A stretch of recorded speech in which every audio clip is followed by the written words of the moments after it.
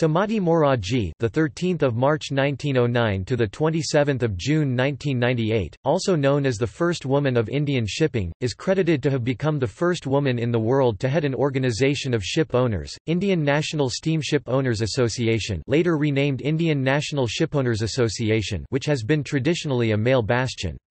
She has been awarded Padma Vibhushan, the second highest civilian honour of India, in 1971 for her civil services.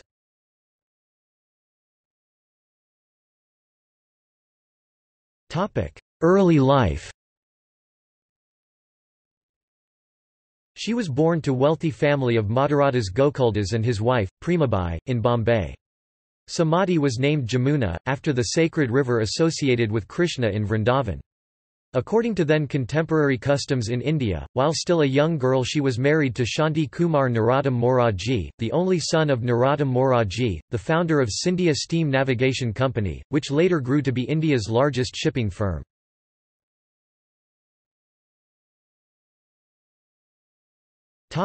Scindia Steam Navigation Company. She was included in the managing agency of the company in 1923 at age 20. Sumati built the company from humble beginnings, parlaying a few vessels in the company and gradually developing it, till she assumed full charge of the company by 1946, managing over 6,000 people. She was already on the board of directors, and her expertise in the shipping trade, developed over many years. Due to her amazing feat, she was also elected the president of Indian National Steamship Owners Association in 1956 and next 2 years and again in 1965. It was under her supervision that the company rose to fleet of 43 shipping vessels totaling 552,000 tons of dead weight. From 1979 to 1987, she was chairperson of the company, until the government took over the debt-ridden Scindia Steam Navigation.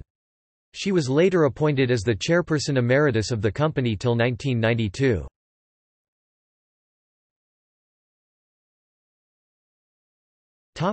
Influence of Mahatma Gandhi. Sumati remained in regular touch with Mahatma Gandhi and both met on several occasions. Their exchange was documented in newspaper reports. He counted her among his closest friends. Between 1942 and 1946, she was involved in the underground movement for independence with him.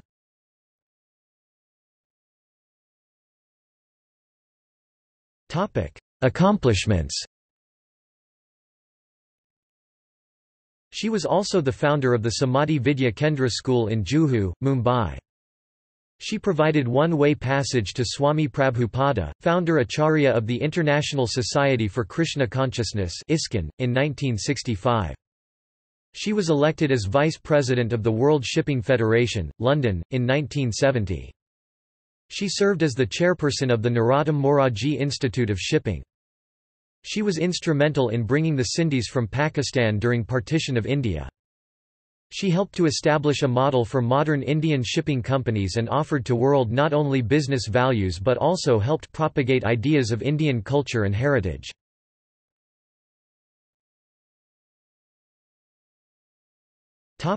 Death. She died due to cardiac arrest on 27 June 1998 at the age of 89.